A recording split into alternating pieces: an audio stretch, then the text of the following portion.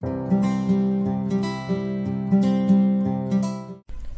everyone, in this video we will learn how to create a payroll entry in ERPNext. So payroll entries are used to record the compensation that are paid to an employee. So why should you use payroll entry? So basically payroll entry enables the bulk processing of payroll, as well as it also allows you to create a multiple salary slip.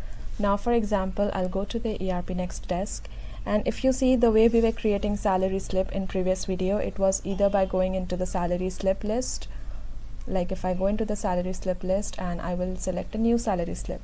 So this way it was only creating a salary slip for one employee, like whoever employee I select, for them the salary slip was being created. And the another way was by going into the employee list over here.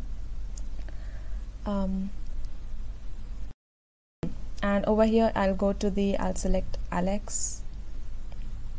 And you can see that this was one way to create a salary slip. So but if you use a payroll, it is like you can create a multiple salary slip at once. So what I'll do is I'll select the payroll entry over here, and I will select a new payroll entry.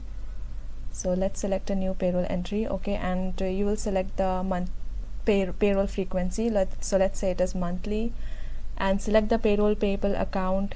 So I will select this one. And let's say I will select the designation. So consider that I am selecting all the employees on the basis of their designation. So all the employee whose designation is accountant, all of them will be fetched using the get employee button, which we'll see in just a few minutes. Let me enter the cost center also. And if we select this option, that means what will happen is that the employee's attendance will be validated. So if the employee's attendance is not marked, what will happen is that you need to mark it before. It will give you a prompt over here. So let me save it and then I'll show you.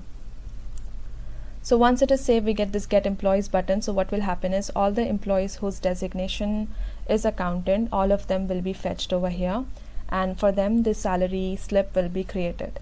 So I will press this button, and if you see I got the 4 employees over here. Now one thing to note here is that there is no compulsion regarding the salary structure to be same. So here if you see like 2, 1, this one, and this one. So all of them have a one salary structure, and the Alex is having a different salary structure over here.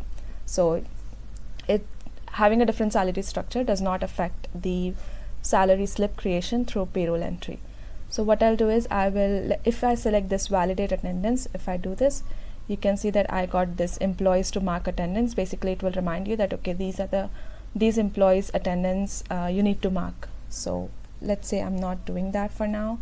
And if you have a salary slip which is based on a timesheet, that is a salary structure based on, you can select this option over here. And let's save it. And let me just select on the create salary slips button over here.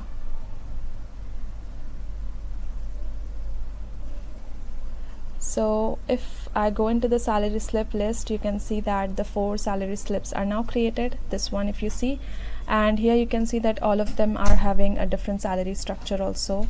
Like let me select this one, Alex is having this salary structure, and let me select the other one, that Michelle is having salary structure based on general component. So for them, now since I have not validated the attendance, all the payment days are included over here, and also these are all coming from the income tax lab that we have seen in the previous video.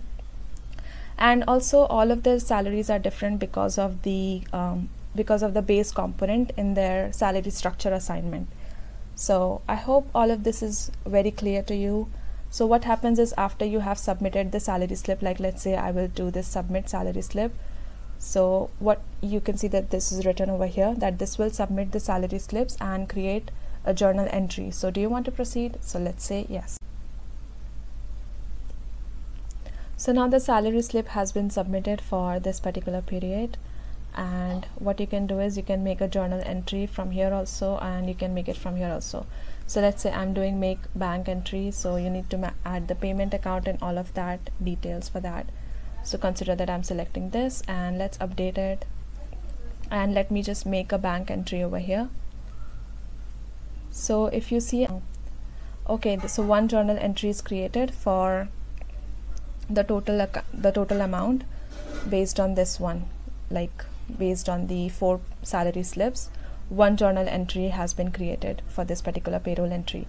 So I hope this was very clear to you regarding what is payroll entry and why do we need it in the first place. And thank you so much for watching, everybody. Bye bye.